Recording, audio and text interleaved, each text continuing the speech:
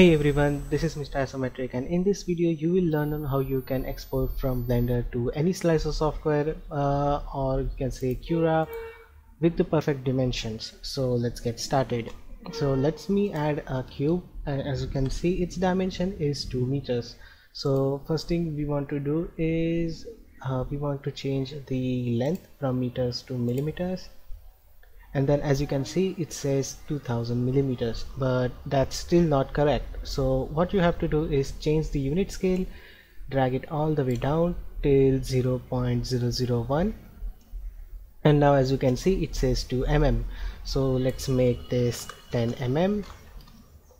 And now as you can see I have this cube which has the dimension 10 mm. Let me apply its scale, rotation and scale, or you can just apply the scale. Now we will export this, so let's click on the export, STL. I will just export this on my desktop, so there it is.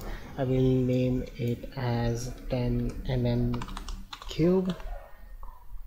And now if you have multiple objects in your scene and you only want to export this cube, then select that only and then check this box selected only. Now don't touch the scale, keep this unchecked, and you can change the forward. By the way, you can't really tell to a cube what its forward is, but if we press num key 1, then it goes to the forward view and its forward is -y. So it's optional, but you can do it. So my forward is -y and my up is z-axis, so I will just export this. And now let's open up Cura or any of the slicer software you like, and now let's drag and drop our 10 mm cube, which is this one.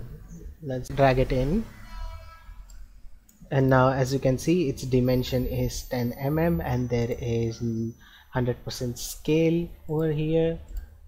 So 10 mm in all the axes, and that's how you do it.